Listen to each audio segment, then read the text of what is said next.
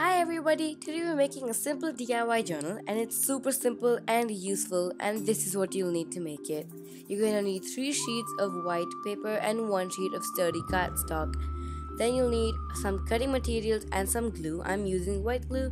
You can use hot glue, but don't use glue sticks because they're not strong enough. Then you'll also need a ruler and a pencil. Now let's get started. So to begin, take your white sheet of paper and fold it in half. Make sure it's neat and then crease it well. You want to do this to all 3 sheets of white paper. Then we're going to take each of these sheets and cut them through the center on the creases we made, and I have this cutting device which lets me just slit through the paper to get a clean cut. You can also just use a pair of scissors. Both of them basically are the same thing. So then you should have these half sheets of paper, and you want to take these sheets and fold them again in half to create smaller sheets, and these will act as the pages for your book or journal. Give them a good crease and you should have these many pages. These are basically your pages.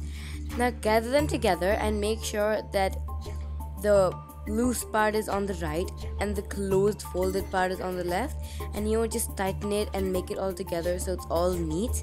And you want to take the edge and just staple it on either side, on both sides of the book, so it's all together. And this is basically the base for your book.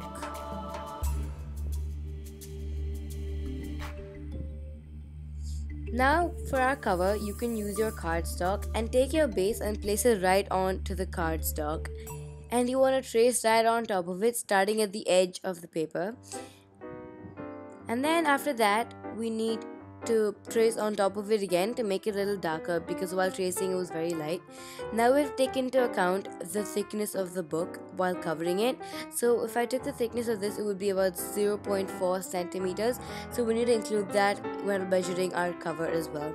So we're going to create an extra 0.4 centimeter space area over there, and you want to just create that, and again retrace your base right next to that 0.4 centimeter space. Darken it and cut the whole shape out.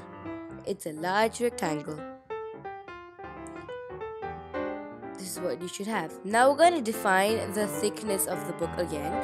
So you want to place your ruler onto the lines of the 0.4 thickness area, and you want to create a crease on it. So you're kind of giving it some volume so it stands out looking like a book. Crease on it and do the same for the other side as well.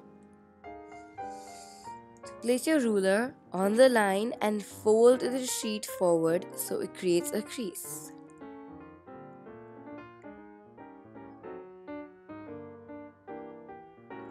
So now we've given our book some volume.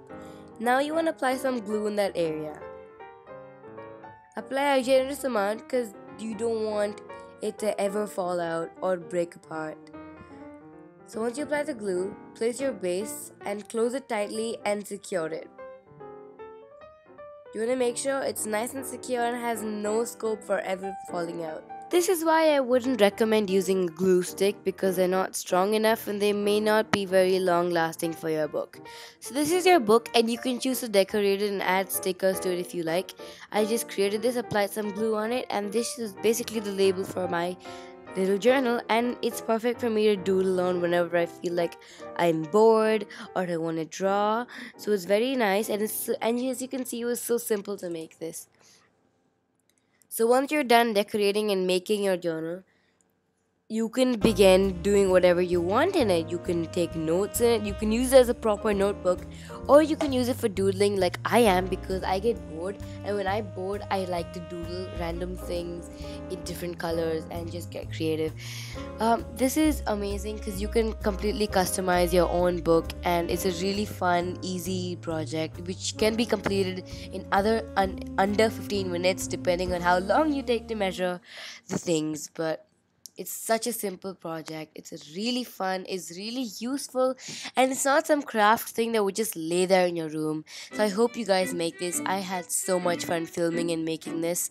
Thanks so much for watching. Please don't forget to subscribe and hit the like button and leave a comment. Thanks. Bye.